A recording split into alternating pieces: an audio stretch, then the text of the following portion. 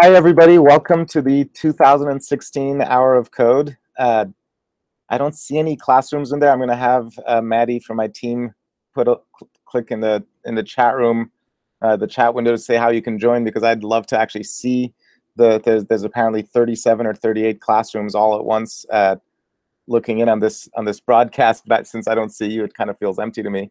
But I'm just going to talk to the classrooms out there. There's Welcome to the Hour of Code. This is the second day of Computer Science Education Week, and the Hour of Code campaign is something that we launched just 3 years ago.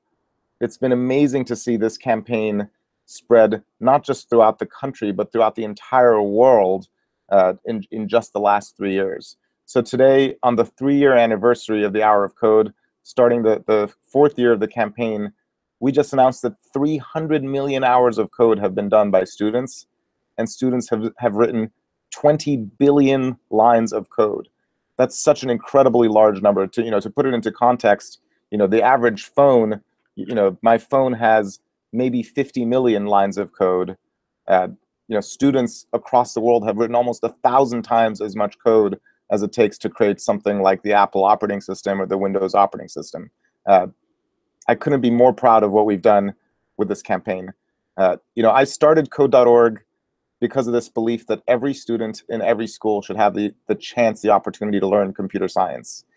Well, I started learning coding myself on my own when I was 12 years old. And back when I started, it wasn't nearly as fun, it wasn't nearly as easy, it wasn't nearly as accessible. But I fell in love with it because when you write code, when you do work creating technology, you're not just solving problems, you actually are creating things that are yours, that you can share, that you can show other people. It's a lot like art, it's a lot like creative writing, it's a lot like music, except because it's technology, you can click a button and instantly have it spread to lots of other people. And I've had a fantastic career personally in technology because of the success I've had learning to code. Right now, where we are in our current world is that the opportunity that I had is something that every student should have. We live in a world where we all carry cell phones in our pockets. Every new car has tons of computers in it. Every industry is being changed by computer science. The communication we have via phones and telephones and whatnot are all being managed by computers. Our entertainment in movies and music videos and animations are all being created by computers. Agriculture is being planned using computers. Banking, commerce, manufacturing, everything you see around us is being impacted by technology. Yet our schools don't teach even the basics of how this technology works, how to create it, what's an algorithm, what's inside an app, how does the internet work, what's cybersecurity about, how does encryption work. These are all topics that impact not just kids, but adults, and they impact every job and every type of field of study. And so getting students and schools to learn computer science, just like we learn English and math and reading and history, is something that every school in the entire world should do. With the Hour of Code, you get the chance to spend at least 1 hour on coding and computer science to see what it's like. And then you can decide from there, do you want to go beyond 1 hour or not? Code.org and hundreds of partners have made this campaign work and spread throughout the entire world. I want to see if I can get questions from the audience to answer. I can't really actually see any of the folks out there, but I would love to see if you have any questions.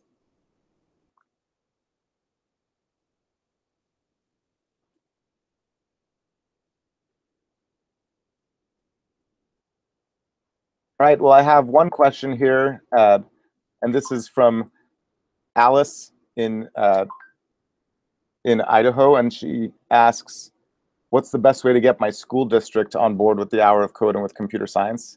Alice, that's a great question.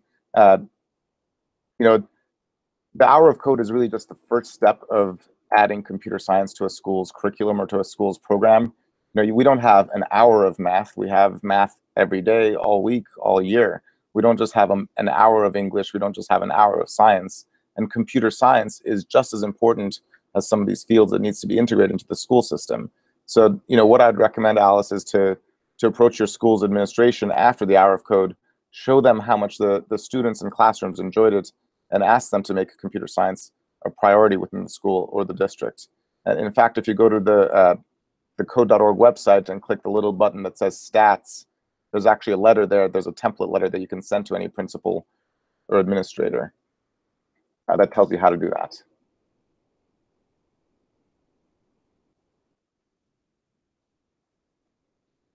All right, the next question says, my kids love the hour of code, but what's the best thing to do when they get stuck? So I'm assuming that's coming from a teacher who has to sort with how to students deal with basically, if you get stuck doing one of the hour of code tutorials. The first thing I'd say is coding may start easy and fun. It's not easy for anybody. This isn't something that the adults learned when they were growing up. Any of the teachers in these classrooms weren't coders. Every teacher in America learned math and English when they were growing up, when they were children.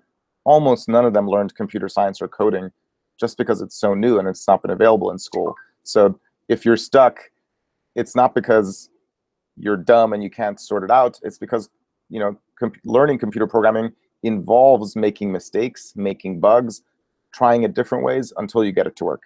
Now, if you try many different ways and you still can't get it to work, the easiest thing to do is ask another student to show you how. The only way to learn is from making mistakes and then having somebody walk you through it. And what's fun about this is instead of asking just the teacher to show you, you can also engage other students in doing this as well. Because when you're in math class and you make a mistake, the teacher is usually the expert and that's who you go to.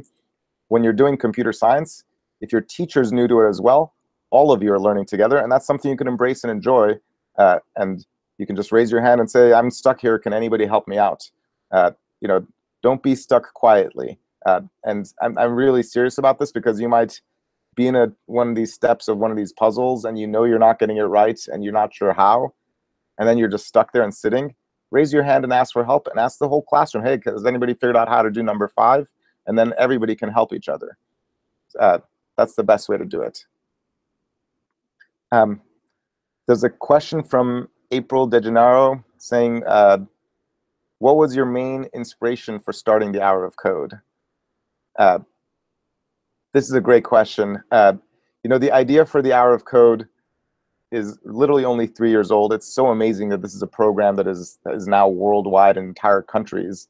But what happened is Code.org had started as a very simple effort to get schools to think about adding computer science to their courses in their schools. And tens of thousands of teachers had reached out to us saying, we'd love to do some kind of computer science in our school.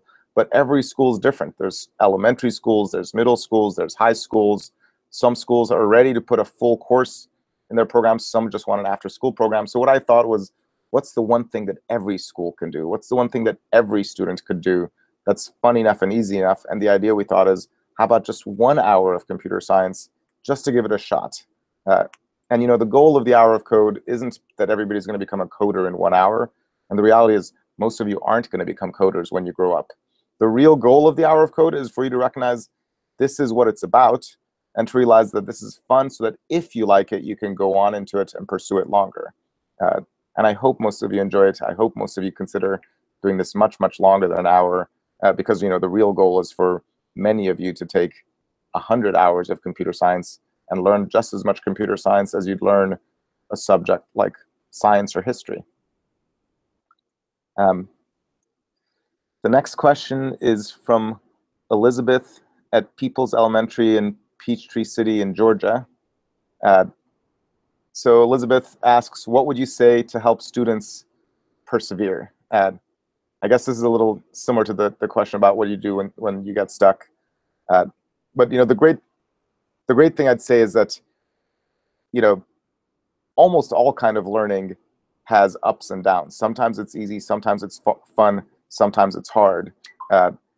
The cool thing about writing code is that there's always a way to get it right, but there's not just one right answer.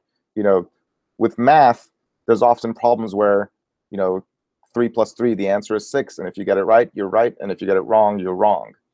When you're creating something using code, it's a little bit like math, but it's a lot like art as well. There's often multiple ways of doing the same thing. There's sometimes you're given a puzzle and there's 5 or 6 different ways you can solve it. Or you're just given something where it's not a puzzle. You can just make whatever you want and you can make your own rules. And so realizing that there's not only one right answer and you can make your own rules is one of the best ways to get past sort of a problem when you're stuck. There's a question from students in Houston saying, what's your favorite part about the Hour of Code? My favorite part by far is hearing from students, hearing from teachers, seeing how much fun classrooms have with doing this. And it's sometimes there's issues, sometimes not everything works out perfectly, but we make it work.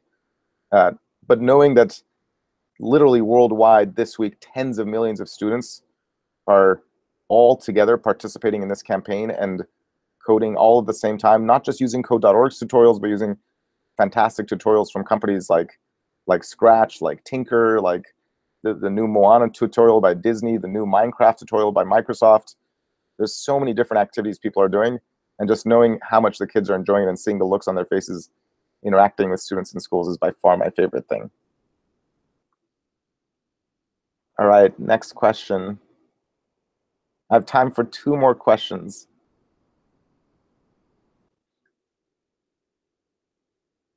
There's a question from a teacher asking how we managed to get the Prime Minister of Canada to kick off this year's Hour of Code, and what was that like? So in case you didn't see it yesterday, we always try to do something special for the first day of launching of the Hour of Code. So 2 years ago, I had the good fortune of helping President Obama write his first line of JavaScript code using the Anna and Elsa Frozen tutorial. Yesterday, we were in Canada to kick off the international campaign from the Prime Ministers with the Prime Minister of Canada, Justin Trudeau, and 2 lucky classrooms in Ottawa. It was snowing out there, so it was it felt like Christmas. And the Prime Minister of Canada said something really special. This is a guy who he's currently the head of state. He's like the president of the country, but he used to study engineering in school. So he said that he studied C++ programming when he was in college, and he'd even done logo programming, which is a lot like the Frozen artist tutorials that Code.org has. So he was very familiar with it. And he was saying how, even though he's running a country right now, having learned how to do code helps him take very big problems and break them into smaller pieces. And it also helps build the confidence that if you can tell a computer what to do, you can build a system, you can design things, then you can design things to do anything, and it helps build your own sort of problem-solving skills. It was so fantastic to be able to kick off a campaign, with the head of a country, and he's one of the most popular prime ministers in the world. There's 2 more questions. There's one student saying, what coding language should I learn? I'm guessing this is a high school student, because when you're in elementary school and even in early middle school, all of the coding is in drag and drop platforms like Code.org or like Tinker or like Scratch. Once you reach high school, or once you're older, there's so many different computer programming languages. But the thing I'd say is computer languages are not like spoken languages. If you want to learn French, there's 10,000 words to memorize. Everything has a different word. Every object, every verb, everything is different. If you want to learn a different coding language, there's only about 100, maybe 200 words to recognize. And they all use the same grammar. So it's always the ordering of things is the same. How do you do a repeat loop in one language?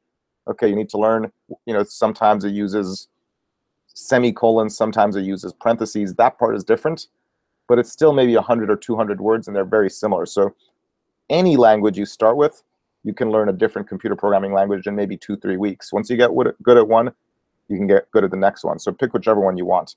The language that Code.org recommends people start with is JavaScript, but there's many other languages. It depends on really what you want to build. So if you want to build an iOS app for your iPhone, you would need to learn the Swift language. If you want to build an Android app for a different phone, you'd want to use the Java programming language. If you want to build a website, there's a different language for that. So you can start on any one of them and then learn the next one. The last question from Maura is, what is next for Code.org after the Hour of Code? And this is a great question to close on. The goal of the Hour of Code isn't for every student to learn for just 1 hour. our goal and the goal of all the organizations and all the teachers who are participating in this is for students to be prepared for a 21st century that it's being changed by technology in ways that we can't even predict. Technology is moving much faster than any of us have been prepared for. So the goal of the Hour of Code and the goal of Code.org is to change the entire school system to teach computer science just like we teach math, science, history, foreign languages, and the arts. And so what happens for us besides the Hour of Code and beyond the Hour of Code is to work with schools and especially with teachers to teach multiple hours of code as school year long courses, just like math class, just like history class, just like biology class. And so for every one of you doing the Hour of Code today, as if you're teachers, if you enjoy it, I encourage you to go on, and if you visit Code.org or visit the Hour of Code website, there's buttons and links for how to go beyond an hour of code. Don't stop at 1 hour. If you enjoy it, whether alone as a student or with your classroom, go beyond that and ask your school to teach full computer science. I'm out of time, and I want to let you all get back to your actual coding. So I just want to say thank you so much to all the teachers and to all the students for participating in this year's Hour of Code. It's so incredible to be part of creating something that has reached literally 300 million hours of code have been done by at least 1 out of 10 students on the entire planet. So each one of you in your classrooms, if you look around, there's 300,000 classrooms just like that, kids on every country on the planet, from Russia to Bangladesh, from Armenia to Japan, from Argentina to Zimbabwe, everywhere, in refugee camps even, everywhere students are doing the Hour of Code. It's so cool to be part of something that's global in this way. I hope you have a great time. Thank you so much, and enjoy your coding. Bye-bye.